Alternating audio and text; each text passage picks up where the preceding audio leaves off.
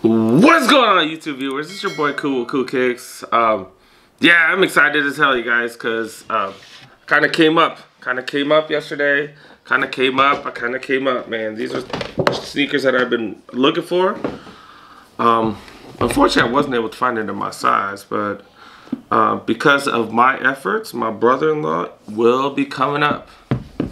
Because, yeah. So this is my review of the Winterized 4s, you guys. Winterized Jordan 4s, man. Wow, these are amazing. These are what I was trying to get. These are what I was trying to look for. I did hit, I think I hit up, what, four or five outlets yesterday? 4 or 5 outlets. My goal was to try to find these. But yeah, these are size 9.5. I wear size 10 or 10.5. I prefer the 10.5s on the 4s. I like that little bit of extra room on the front, but I can definitely wear 10s. But yeah, I was only able to find it in a 9.5. So yeah, this is my review, you guys. My review. I was gonna show you all the Jordan 4s that I got, but these ain't even mine, so I'm not even. We're just gonna knock out this review. We're just gonna concentrate on this shoe. Man, these shoes are just insane. I'm a huge fan. The leather is a lot softer than I thought it'd be. Yeah, these aren't as durable as I thought they would be. But yeah, these aren't as durable, but these are definitely dope. Definitely dope. Yeah, these come with black laces. Let's start from the top to the bottom. Obviously, they come with black laces. I don't know if they come with extra laces. To my knowledge, they do not. But I bought these at the outlet, so these are the only laces they come with. The black accents on the bottom, on the midfoot. The black plastic straps are on the side. The black lining, just a really good fit. Really good fit. Goes really well with the blue and the hit of red. I love it when Jordan gives us just a little hit of a specific color, especially of a bright color, and the hit of red on the flight, on the tongue, as well as on the inside, on the top of the tongue. It really does well, man. It really looks sweet, guys. It really does look sweet. The Loyal Blue really looks nice, you guys. Really does look nice.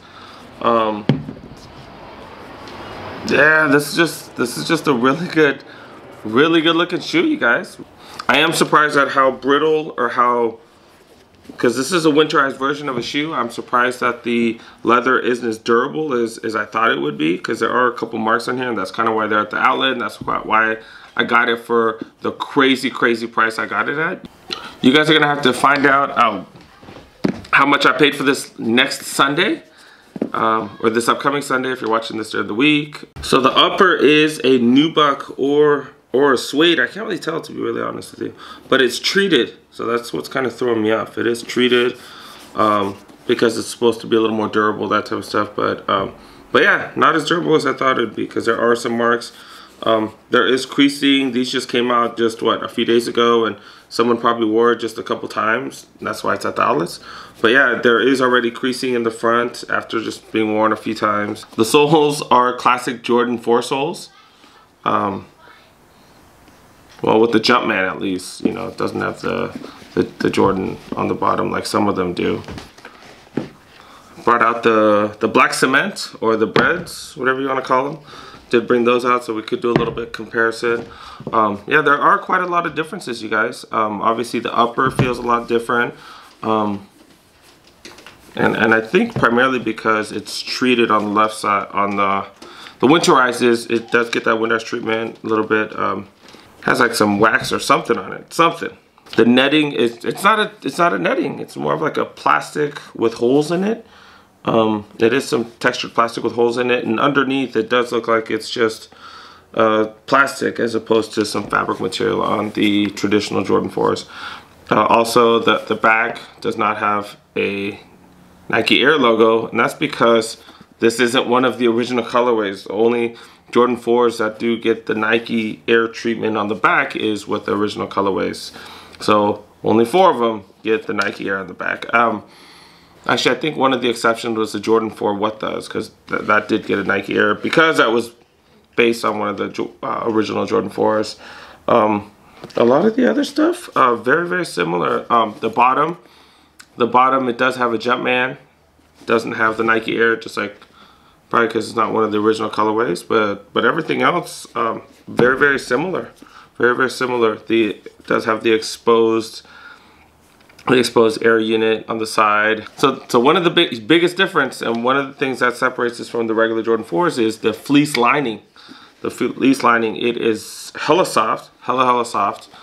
And yeah, it's probably gonna help keep your feet pretty warm. Pretty warm, you guys. Yeah, it's definitely nice. Definitely something a little different and a little bit nice, you know. Take a look at these sneakers, you guys, and let me know what you think. Let me know what you think. I think these are fire. I'm still gonna be trying to look for these in a size 10 or 10.5 in my size. I don't know if I want to pay retail, because I paid retail for too many sneakers recently. So I'm gonna try to find these at the outlet. They're not totally sold out on Nike.com, and the resale value isn't super high. So I'm gonna try to continue to find these at the outlets. Hope to get some returns. And then if not, I may or may not have to buy it on StockX. I don't know, we'll see.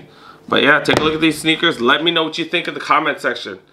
I love these sneakers, I really do. I just can't pay $200 for them because I've paid $200 for way too many sneakers this last couple months. But yeah, let me know what you guys think in the comment section, you guys. Have you ever felt? Are you listening? Damn.